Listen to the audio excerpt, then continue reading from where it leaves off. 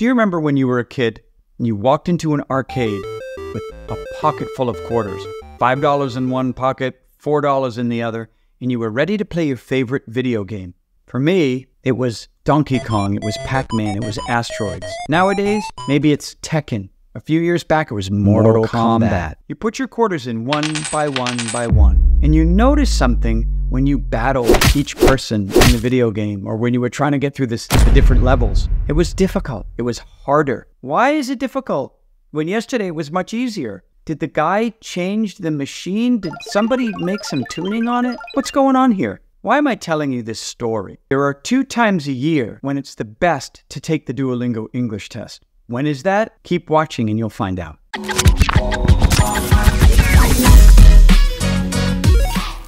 Okay, a little bit of a scenery change here. Before I get into the 2 best times of the year to take the Duolingo, let's try to understand how the DET scores people. And I've had contact with many people at the development team at the Duolingo English test. They're pretty tight-lipped about their system and their mechanism because it is proprietary. But one thing is true. It operates on a system called CAT, not the pet in your house, but CAT, Computer Adaptive Technology. So that means that when you take the test, it actually adjusts itself to your level. So if you've taken the practice test or even the actual test, you'll notice that sometimes it has a short sentence for you to read. And you're thinking, well, that's pretty easy. That's not a difficult thing. And then as you go, it gets a little more difficult and a little more difficult and more challenging as you go along. It's elevating the proficiency level and the scale and the difficulty as you get better in the test. Now, the opposite is true too. If you are a higher proficiency level learner and you, let's say, make a few mistakes on some of the more challenging questions, the test will then adjust itself back down to give you a chance to climb back up the ladder. I hope that makes sense. Again, this is all math stuff.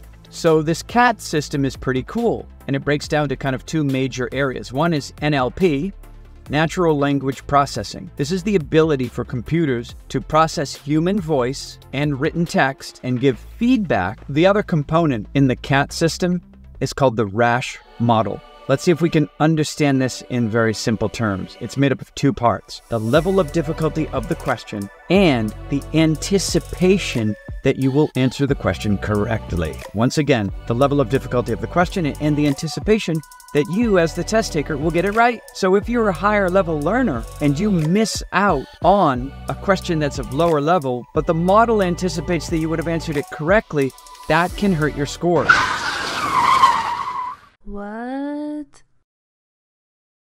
And on the other end, if your proficiency level is lower and they don't actually anticipate that you might get some of the more challenging questions correct, it doesn't affect your score as much. There's so many components involved in the mathematical makeup of how the Rasch model works. I'm still trying to understand it. There are many people that take the test and they say, well, geez, that was really easy, but they only got a score of, let's say, 85, and they felt that the test was really easy. And then you have learners at a higher level, and it was just this arduous task, and it was a real challenge for them. It was one of the more difficult tests that they've ever taken, and they got high-level questions, and they said it was really difficult, and they got 100. So it is based on question level and anticipation level as well. So that stuff is good to know when we approach the test.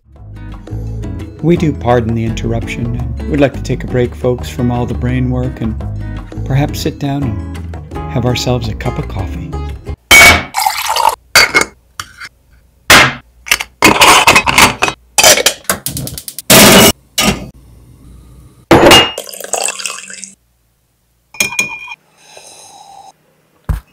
Let's get back to studying.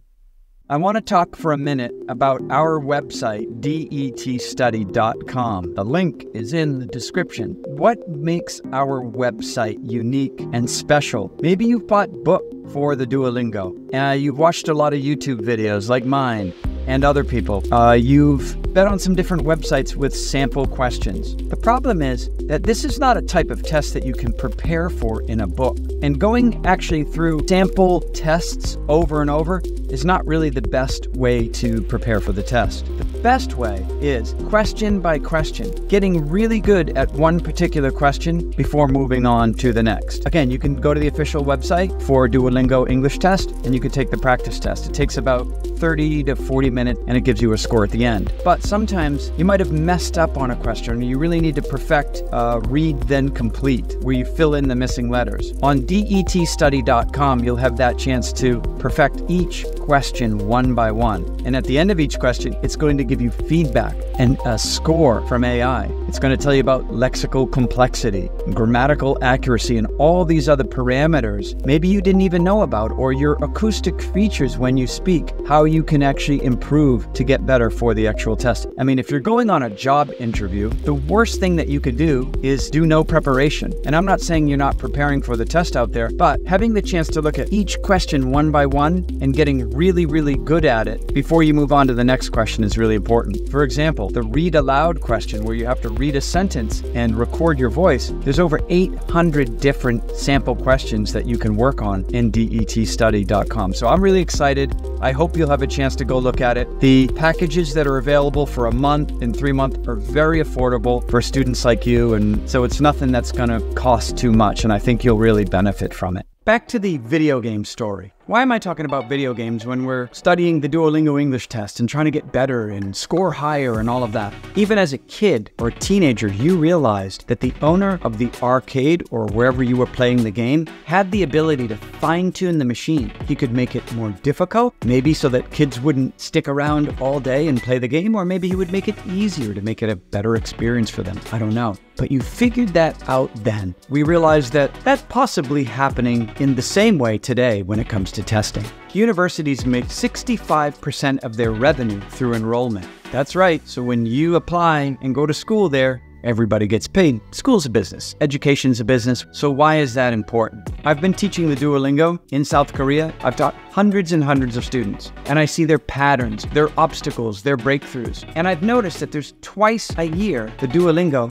gets a little bit easier. Those times are in June and in December. Why is that? Universities rely on enrollment, and because of that, if TOEFL, if TOEIC, if Duolingo, if all of those proficiency tests are challenging and students are unable to pass it, then guess what? The universities aren't going to get those students. So what I've seen every year in June and every year in December is that somehow, I'm not saying, but I'm kind of saying, the algorithm, the difficulty levels get tuned down just a bit on the Duolingo so that those students who have consistently received the same score and they're unable to get over that hump, they make that jump and they get through. This is a little bit of intel, kind of important information, and you'd have to have seen with those that are studying it. Again, every single season, June and December seems to be the best time for people to take the Duolingo English test. Thanks everybody for tuning in. If you'd like to help out the channel, hit the like button, subscribe, or hit the notification button so you could get regular update. Until that time, we'll see you in the next video, and happy learning.